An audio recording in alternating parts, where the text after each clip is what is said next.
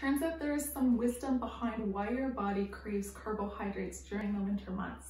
I'm Dr. Cassie Irwin. We're going to go through some nutrition tips to manage winter blues and seasonal affective disorder.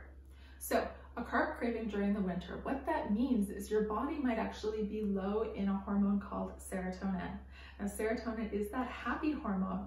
Now, the unfortunate bit is those who have seasonal affective disorder actually have dysregulated serotonin. Add to that, vitamin D, which we know is low in the winter, plays an important role in how serotonin is used in the body. So, coming back to those carbohydrate cravings, carbohydrates actually contain a lot of precursors that are needed to make serotonin in the body to give you that feeling of happiness. So what we can do about that is to actually choose healthy carbohydrate choices rather than opting for the junk food all the time.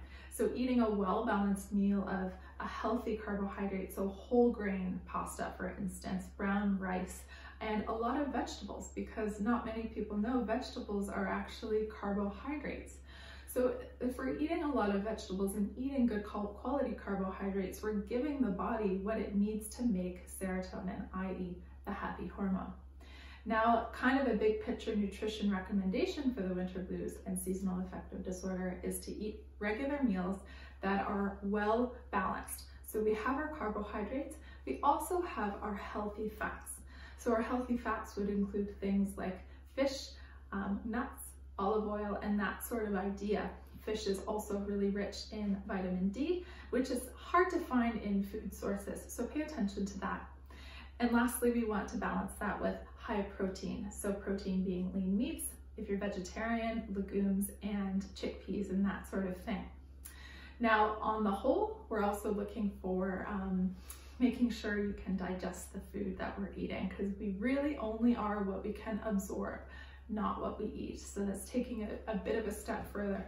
So if you have indigestion, you have bloating, you have some constipation, we know that there's an insufficiency somewhere along the digestive tract that you might need help with, either working with a practitioner or starting with the basics like a digestive enzyme supplement.